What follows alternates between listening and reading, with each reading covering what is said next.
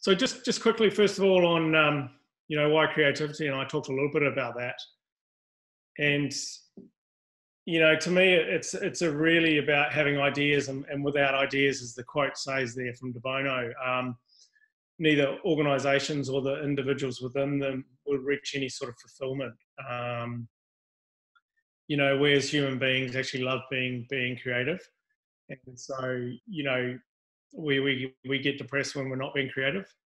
And I guess you could say our organisations and economies become depressed, so to speak, when we're not being creative. And it's not just the creative department, the design department, or the marketing department who needs to be creative or have skills in creativity. It's everybody, whether you're in the front office, the middle office, the back office, or these days even the home office.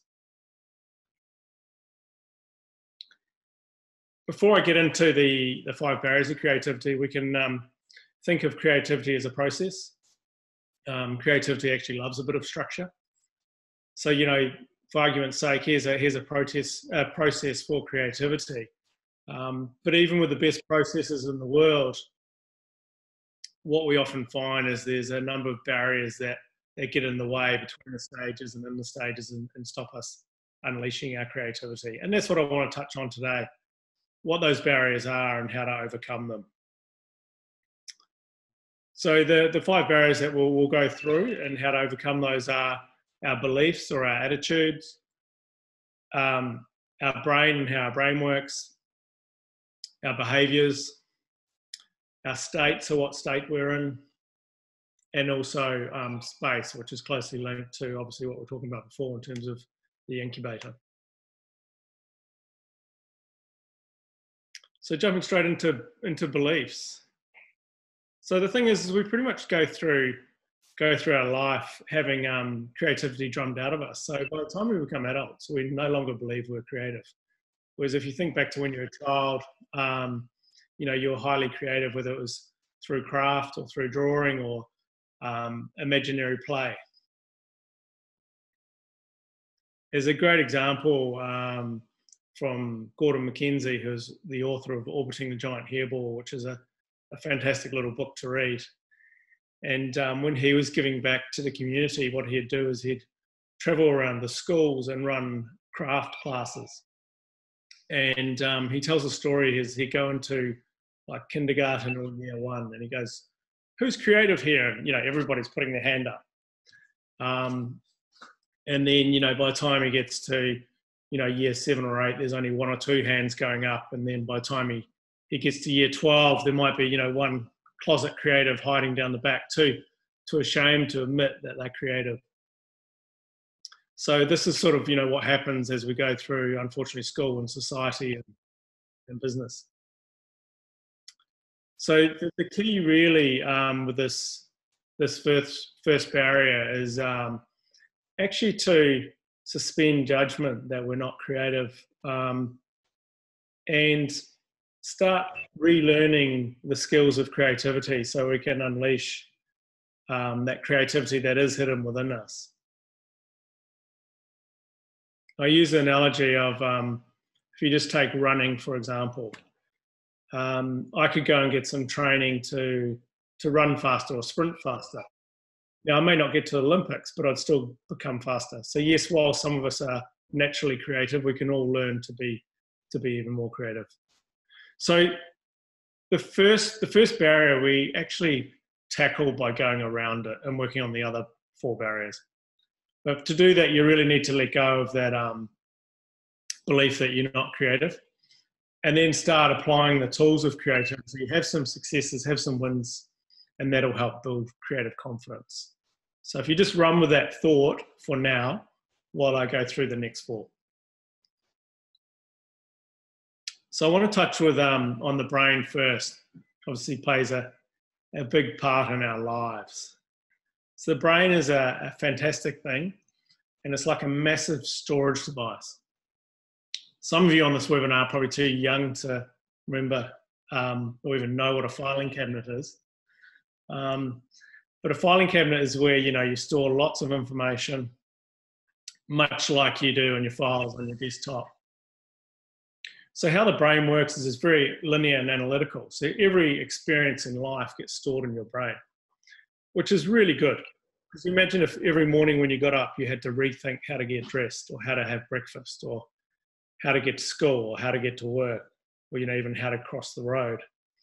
So the brain's fantastic like that. But what it means is that when you want to think of something new, it's really hard. When you want to be creative, it's really hard. Because if you try and think up of a new idea, your brain's going to go back to one of those experiences you've already had. So it's not new, it's old. So if I said to you right now, think of a new idea for an ice cream, your brain's, unless you trick it, is automatically going to start thinking of what can be in a cone, it can be in a cup, it could be vanilla, strawberry, raspberry. So it just comes up with things you already know. So you've actually got to trick it. So you might go, okay, what's the problem with ice cream? Well, on a hot day, so not like today in Sydney, ice cream melts. And then you go, well, what else is really good at keeping things cool or cold? And you might think, okay, it's got another part of our brain. I like to keep my beer cold. How do I do that? And you might do that through a beer cooler. So then you go, okay, well, let's take that idea and take that to ice cream. What if we created a beer cooler type thing for our ice cream? Yeah, it might be a rubbish idea, but it's just an example of how we have to trick our brains. So this is the term that De Bono coined, lateral thinking. So you've got to provide that stimulus or inspiration or provocation to trick your brain to go into a different file so you come up with new ideas. So stimulus is the raw material of our creativity. And these can come from prior experiences, so drawing on all those experiences in our brains, but about different categories or industries and things. New experiences, so actually going out and getting some fresh new stimulus or using creative exercises. So I'll give you a couple of practical examples today on each of those. So first of all, if we think about our lives, often we do the same thing every day, or up until probably 6 weeks ago we did. Same commute, we read the same news stories, we probably spend most of our time with people from similar backgrounds. And often what that means is we often settle for the first good idea we have. And if we really thought about it, many of our ideas could be copied by our competitors. And if we're really honest with ourselves, most of our ideas will be quite incremental rather than revolutionary. So one of the keys to creativity is staying fresh. So you've always got, I guess, fresh new files in your filing cabinet to draw on. So if you think about things now within COVID-19, it's really important to stay fresh as well. So we're not getting bored and depressed at home. So, maybe in the mornings you try a different walking circuit or different exercise routine. How do you change up breakfast? If you're a cereal person, do a cooked breakfast. If you're a cooked breakfast person, maybe do a cereal or something else.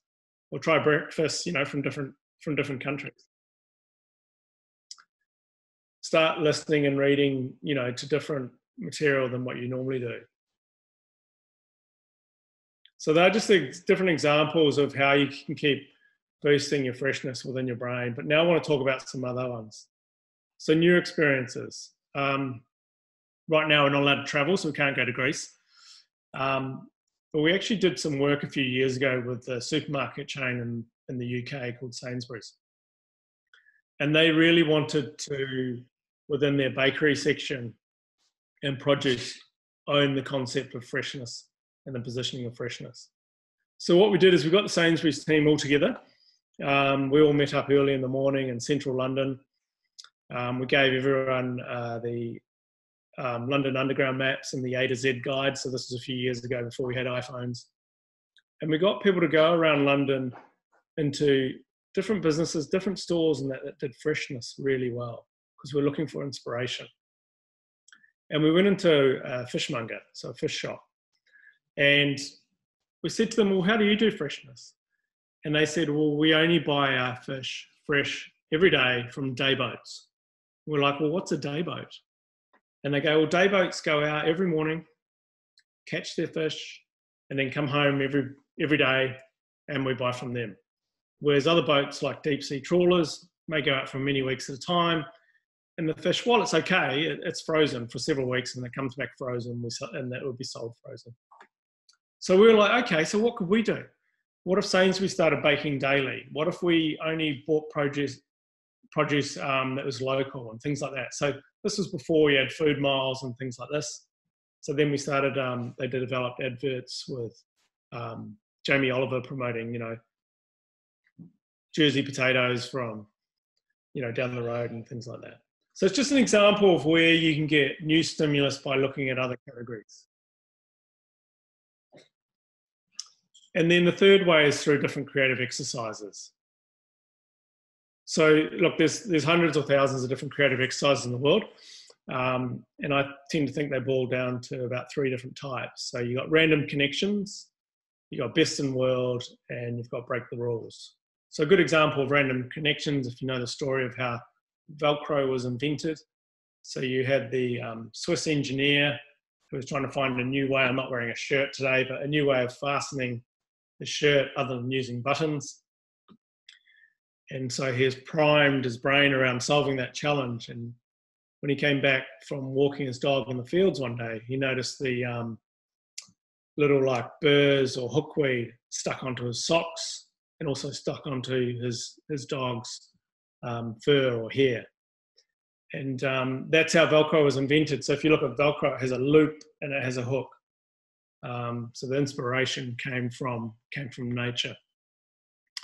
If we look at best in world, and if we look at the America's Cup and the New Zealand challenge, they looked at, okay, so you've got the grinders who are, get the sails going up and down. And they're like, well, how else could we do that? And they're like, well, the legs have bigger muscles than the shoulders. So what if we literally put bikes instead of grinders on the yacht and used our legs to wind the sails up and down? Would be faster and that would give us a little advantage. And so that's what they did. And the rest is history.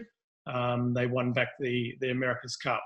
And some of those cyclists, they were called, were actually even ex-Olympic cyclists. And then break the rules is just looking at all, what are all the rules, norms, status quo of the industry? And then what if we challenge those? What if we reverse those? What if we oppose those? And you just need to look at Airbnb and Uber as great examples of challenging an industry that is, I guess, not changed in many, many years.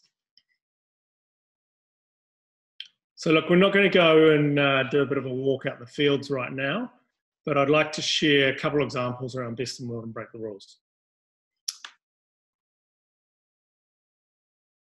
But before we do that, actually we will do a little random exercise. So what I want you to do now is just individually, just to break up talking to, imagine you're in the innovation team for Nike and you have been briefed to come up with a new sports shoe, okay? Now your inspiration is the banana that you can see on the screen. And so I want you to come up with new ideas for a sports shoe, can be any type of sports shoe, using the banana as your inspiration. Okay, so we're going to give you a couple of minutes to do that. And then as you have ideas, we want you to start posting them on comments. And I believe Ainsley is going to share a few of those back. So we'll give you a minute or so quiet time, and then we'll see what everyone comes up with.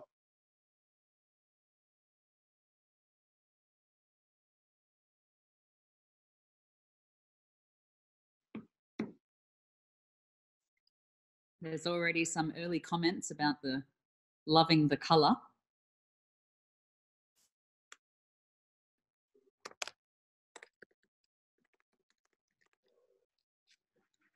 Okay, now we're getting some non-slip. Shoes which are easier to get on and off because you can peel them off your feet. Great for us oldies. That's a good one. Natural fibres, yes, a lot on the peeling on and off concept. Gosh, I can't keep up. A waterproof curved sole. Oh, here's a good one. Something about vitamins. Hang on, it's moving too quickly. Shoes that infuse vitamins into your feet. That's a good one. Slide like a pro. A shoe that you can wear using different colours just by peeling off the several covers. Gosh. Non-slip on the inside, no blisters. There's a bunch of shoes there too, Ainsley's quite good, so you can mix and match. A shoe that you can eat when you're hungry. There's lots of good ideas coming through here. Holographic shoes, shoes that are fruit scented, shoes that are odor neutralizing, release lovely banana smell. I would beg to differ, I hate banana. Ugh. Biodegradable shoes. Everyone has some really good ideas. Bend it like Beckham.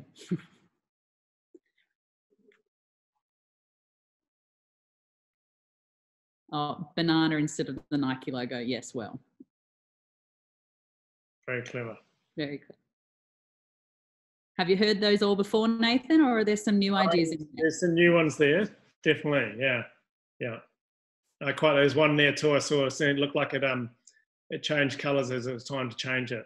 So it went from green to yellow to black, which is quite neat. That's a good one. I like it. Okay, should we carry on? That was fun. Thanks, Nathan. No problem. Okay, so what I want to share with you now is another creative exercise, the best in the world. So like the New Zealand sailing team did, where else can we get inspiration from? So look, just share this little framework with you. And what we do here is we have 3 columns. Who else in the world, it doesn't actually have to be the best, who else in the world faces a problem like this? So like when I was sharing the ice cream example before, who else keeps things cold really well? Principles is how do they do it? And that's where we're going to get our inspiration from. So steal with glee, some people talk about. And then we're going to take that principle and turn it into an idea for ourselves. So we don't just directly copy and paste, we have to do some thinking. And the example I want to give you is when Unilever reinvented stick deodorant. Now, I don't know what the problem was they were trying to solve, but we won't worry about that. We won't let that get in the way of a good example. So they wanted to reinvent stick deodorant. So let's say they said, okay, well, who else in the world applies a substance? Yeah. So you might go, well, paint or paintbrushes, paint rollers, a knife, you can spread things with a knife, or a marker or a biro pen, okay? And so we go with pen for now. And if you look at a pen, I've got one here in front of me, and it has a little ball there, so it's a ballpoint pen. And that little roller applies the ink when you write. And so that's how they came up with roll-on deodorant by the Mum brand in Unilever. They got their inspiration from a ballpoint pen. So fantastic example, and what it shows is you can get your inspiration from anywhere, so then you can come up with something new. So the next one I want to share with you is breaking the rules like Airbnb have done. Once again, similar framework, 3 columns, just slightly different headings in the first 2 columns. So the first one's the rules. So like I say, these are the rules. It could be regulation, but it can also just be the norms or status quo, how we've always done things, or the sacred cows. And then revolutions are where you exaggerate or oppose or reverse those, and then you come up with new ideas. So let's take the taxi industry as an example, and let's pretend Uber hasn't been invented yet. So you write down all the rules of taxis. So, when I first moved to Sydney, New South Wales, you could only really book a taxi 15 minutes in advance. You had to wait outside your house or wherever you were for pickup. And if you weren't out there, sometimes they'd toot if you're lucky. Other times they'd drive off if they had another ride waiting. You had to pay by card or cash. And then what I always used to find, especially when I was going to a client meeting, on arrival, the card machine wouldn't work. And they'd be plugging it in, and then they'd be waving it out the window trying to get some sort of satellite. Meanwhile, you're running late for your meeting. So revolutions aren't necessarily solutions in themselves. They're just like, well, what if we made it you could book any time?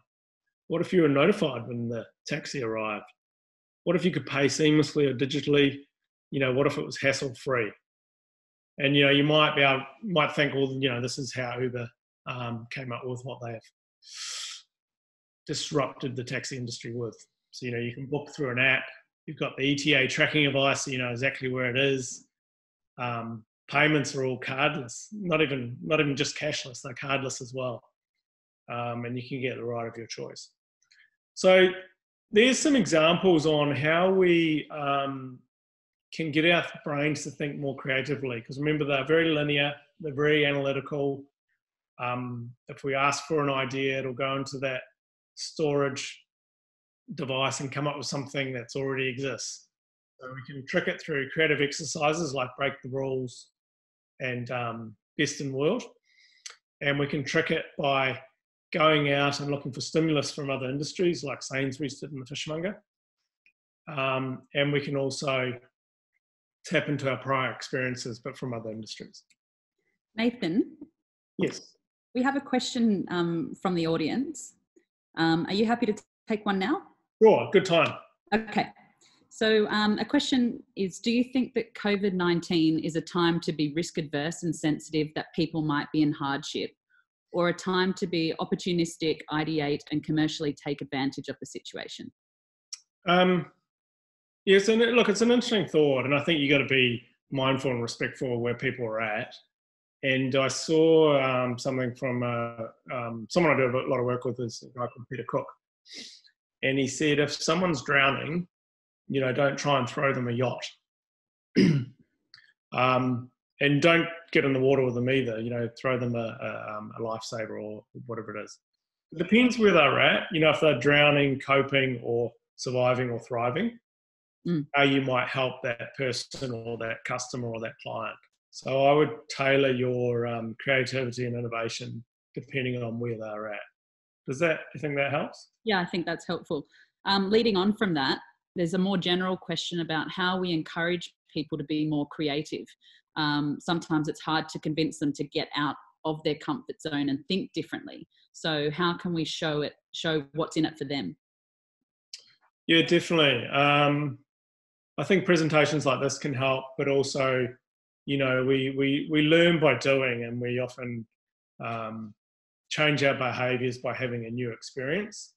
So if you can do a demonstration with them using some of these techniques, then that might give them some inspiration. Yeah, take them along to Macquarie University's incubator. Yes, well, we're open for business. So I've just got a little friend come to visit me. Oh, cute. Yeah. He's a border terrier. Yeah, he's probably hungry or wants a walk. One more question before we move on to the next section. Is it possible to be creative under pressure? Oh. So we're going to talk about later, you need space to be creative. If you think hard, because your brain's not really that sort of muscle that you flex. If you think hard, I don't think you're going to have an idea. Something else physical might happen. Yeah. Yeah. So you do need a bit of space, but yes, people do have ideas when they've got a deadline. But yeah, we'll touch on that later. Okay, sounds good. All right, that's it for now. So feel free to carry on with your friend. Right. I don't know if he's going to be much help. He's going to sleep. So we've talked about the brain. So now I want to jump into our behaviours. And look, there's a nice little quote there, about what can kill an idea. And many of our behaviours do kill ideas, because our business world behaviours, and I say business world, it could be at university, it could be at school, it could be in society. Our business world behaviours, they're not really set up for having ideas. They're more about making quick decisions, about judging ideas. There's elements of debate and criticism. And the reason for this is, in the Western world, why do we judge ideas so much, and maybe in the whole world? And it goes back to the Greek philosophers. So, thousands of years ago, I'm going to let this guy down. Thousands of years ago, when we couldn't sail around the world and we thought the world maybe was flat. You had to prove your theory and your thoughts through argument. And that's how the Greek philosophers, Socrates over, I don't know, Archimedes or whoever the other philosophers were, it was through debate. So as a result of that, now right through to the business world, when we have an idea, we debate it and we judge it, which isn't so useful for having ideas. I'll explain why. But first of all, I don't know if you've ever seen Sir Ken Robinson on the TED Talks. I think it's the most popular TED Talk ever. And he is hilarious and very intelligent. And he talks about how the education system needs to change so we can all be more creative. And one story he gives, which is fantastic, talks about some like year 1 or 2 students being given free time with some instruction to draw a picture, draw whatever they want. And this one little girl's drawing away and the teacher comes around. She goes, "Oh, Mary, what are you drawing?" And Mary goes, "A picture of God."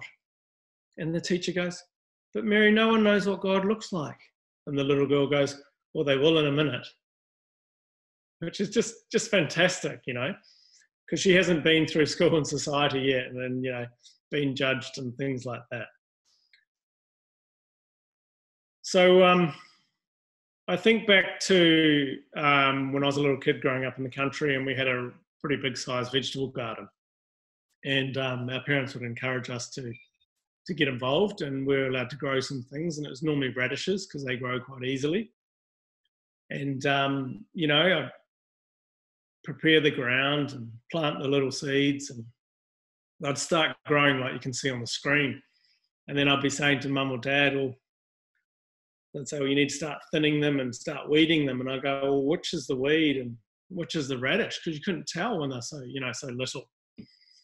And Dad would say, "Well, give them some fertilizer," which, given I was growing up on a farm, was cow poo.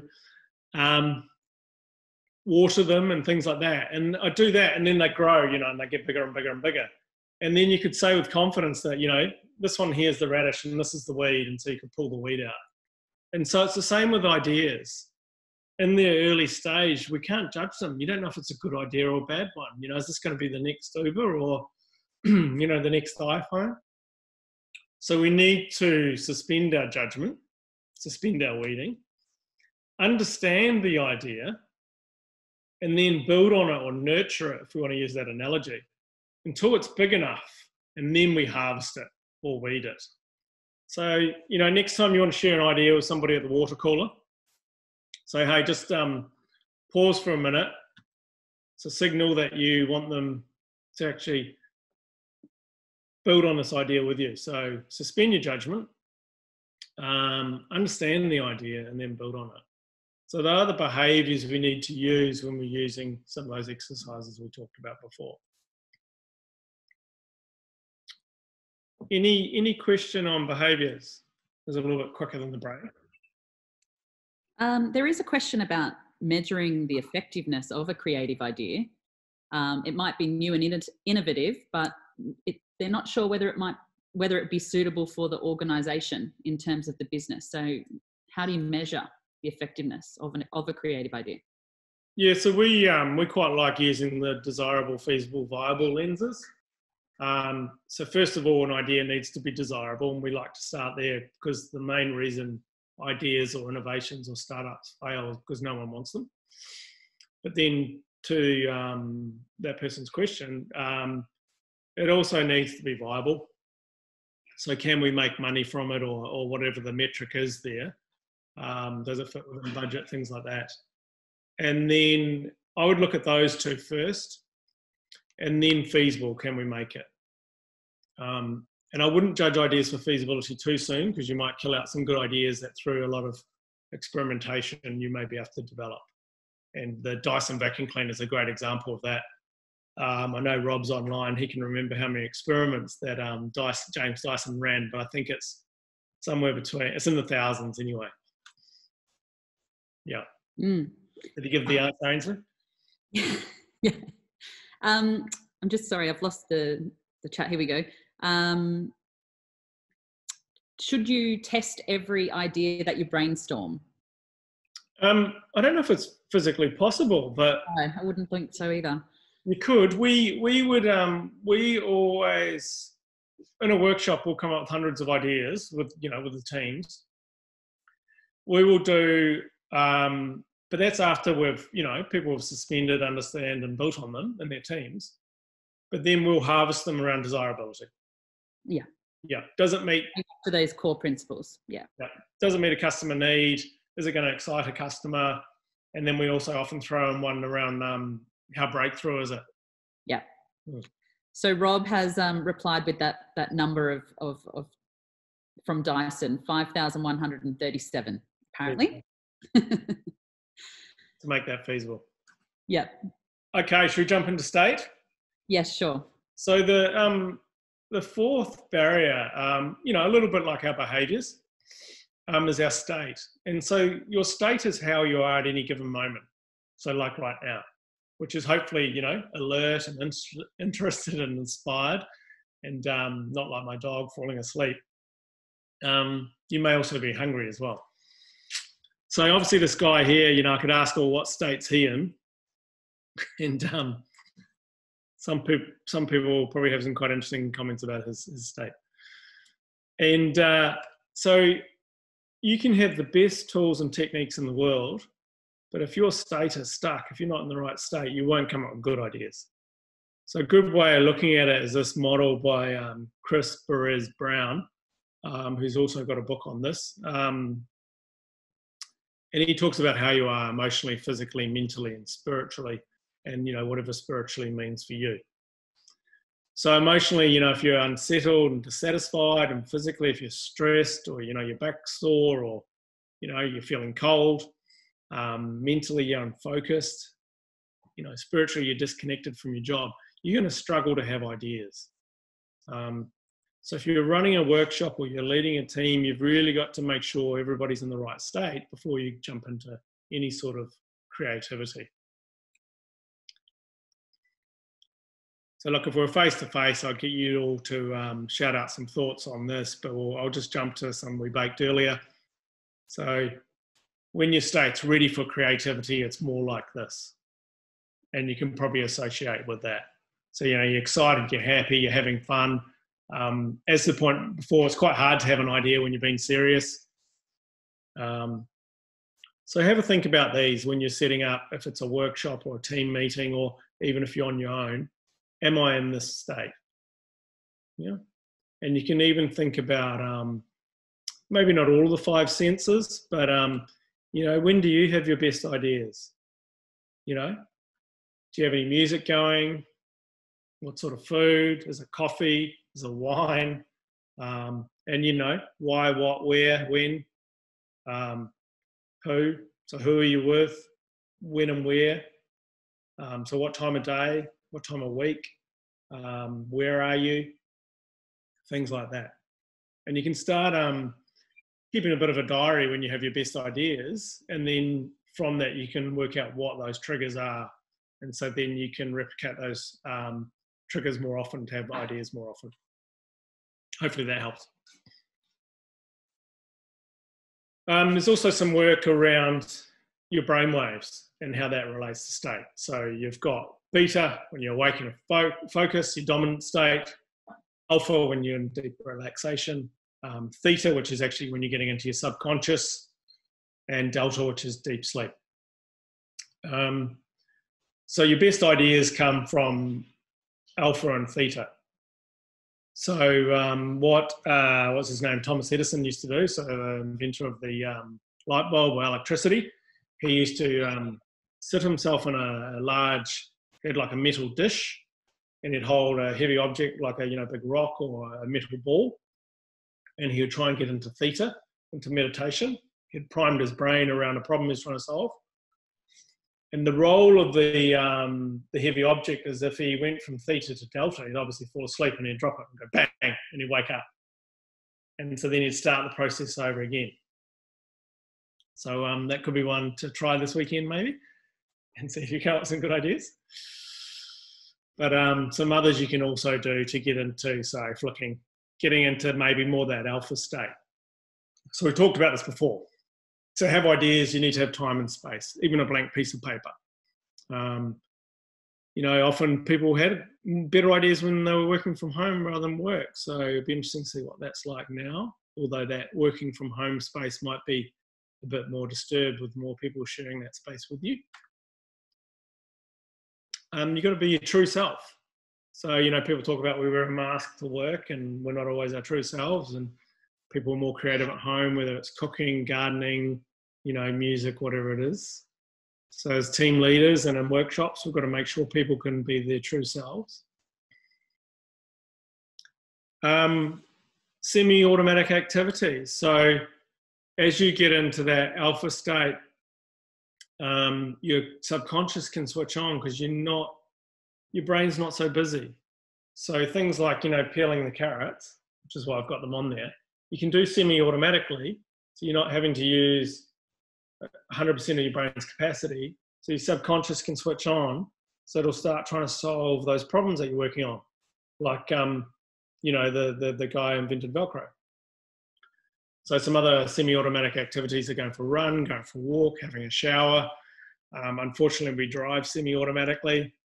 All these different things. So you can put those into your day to make sure you're having good ideas.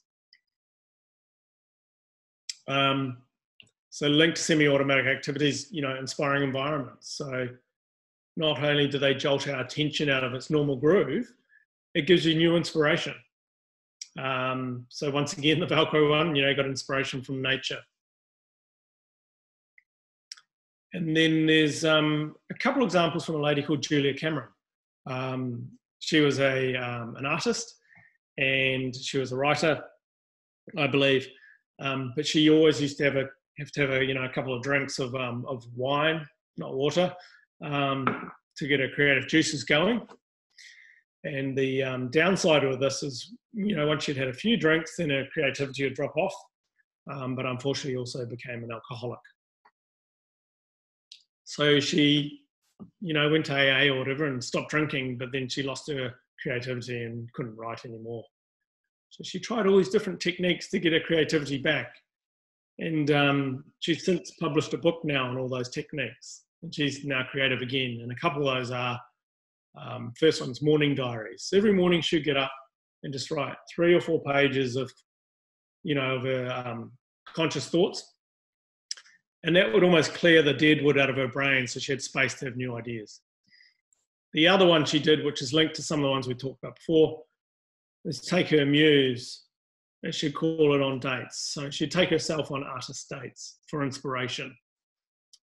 So whether it's, you know, going to a farmer's market, going to a different part of the city or the town, or going and meeting with a different person, you know, just always filling her brain with new inspiration, which she could draw on and would inspire her creativity. So they are different ways to change your state. But I guess the key thing is, if you're ever feeling stuck, move. Yeah, go and do something, and that often helps us get unstuck. That's what's coming through in the chat box too, Nathan. So my best ideas come when I'm moving or walking, from Ronica, and Judy finds it useful to be swimming and looking at the black line on the bottom of the pool. I can also relate to that one too. It's about making space as well, not having the space, but making the space. And I know that some of my colleagues around the university have a concept of a slow day. It gets scheduled, and it doesn't mean that you get in and you start just hammering out your emails and going about your day as normal. A slow day means you go for a walk, you think about things, you reflect, and you make that space for yourself to become and think creatively. So I've got to start practicing that more myself. Yeah, definitely. It's really important because we all get so busy, and we just get busy doing normal business stuff, and responding to that and not being creative. And a slow day does not mean an unproductive day at all. It's sometimes some of the most productive time that you can have. Yeah, definitely. And I've never read it, but there's a book called Hare Brain, Tortoise Mind. And it's all about, I think, that principle, you know, how the brain, when you're solving things, you know, decisions and all that, it's fast. And when you're solving things in terms of new ideas, it's slow. Okay, should we jump into the last one? So we're going to talk about space now, and space is actually one of the key ways, as we just covered. So what I mean by space is environment. One of the key ways to affect our state. And you might be wondering why I've got this picture on the screen. And it's, because many of our workplaces are based off the olden days sweatshops. We're all lined up at desks, getting work done. And your desk and your computer is often a good place to implement ideas. So like any of these concepts, it's not that business world behaviors and our brain and our physical environments are bad. It's more that they're more conducive to getting stuff done as opposed to having ideas. So you want to use space as really a lever to affect behavior and state and those other things. So it should, just like the incubator at Macquarie University, it encourages creativity and collaboration, action and design doing.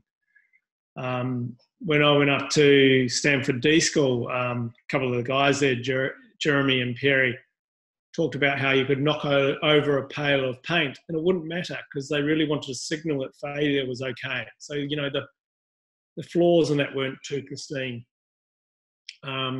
And on that study tour around Silicon Valley, every single organisation we visited had a designated prototyping space. And by prototyping, we meant scrapping materials and things like that. From another piece of research from Stanford, they identified that in our offices and in our universities and schools and things, we want acoustic, not visual separation. So we're all open plan these days, but it doesn't give us that acoustic separation. We actually need quiet, or at least fairly quiet, to be able to think. But we still want to see each other. So they've designed a lot of their offices around that. In a space where you can show up and be your true self, which, once again, the flexi working and hot desking is a little bit hard when you don't have anything on your desk that's about you because you're at a different desk every day. But that's a challenge that we have to face, and it's a challenge that's not going to go away. And I think after COVID-19, more and more workplaces will be moving to hot desking because more and more people will be working from home. So there's pros and cons for everything. So look, that's the 5 barriers to creativity. Whether it's individually or teams and in workshops, and some tools and techniques for recognizing them and overcoming them. So look, open for any questions. Yeah, Nathan, I'd like to say thank you, Nathan, for that. That was really awesome. I just thought I had a couple of takeouts that I thought might be worth everyone following up on, and I think look for inspiration from everyone around you and look at how you may help that in others as well. I think supporting people through having their ideas is really important, and all of us play a role in that to support people. Watch Sir Ken Robinson, amazing person. Look for desirable first, then viable, then feasible in your path to developing your ideas. Be open and kind to others' ideas. Help nurture them, as you never know where they may go, which is a credo that we live by at the incubator. And where are you, or what are you doing when you have your best ideas? Notice your state and use that to your creative advantage. So there's some key points that I took away from that and will be doing myself. So thank you very much, Nathan. Any questions we have for Nathan there? Ainsley, I think there's probably heaps. Yeah, there's one I missed earlier on. It touched on another question that we had in the first part. But how people really want to know how do you encourage people to get out of their comfort zone? I think, Nathan, you said that you've got to enable them to have an experience, but how do we convince people that, go do this? Yeah. Sorry, I was just reading a comment about someone going back to the last slide. But how do we encourage people to do this? To get out of the comfort zone, yeah. Yeah, look, it goes back to those experiences, and maybe it seems too easy to say. So it's working people up to it. So giving them a taster. This was a 40-minute chat. Giving them a taster of it. you know, a brainstorm doesn't have to be all day or 2 days. I'm not saying a brainstorm's the only way to be creative, but yeah, setting up time, give them a bit of a taster. Yeah, and then we've got here, the best way is to lead by example. How can we ask people to do things we aren't prepared to do ourselves? I think that's really important. So thanks, Veronica, for that. What else have I missed? Oh, a plug about your book, Nathan. Judy's read it. It's very readable and practical while being underpinned well by his research and experiences. And so she would recommend that. So a question from Abby. Do you believe in what is called the creative block? And if so, how would you overcome it?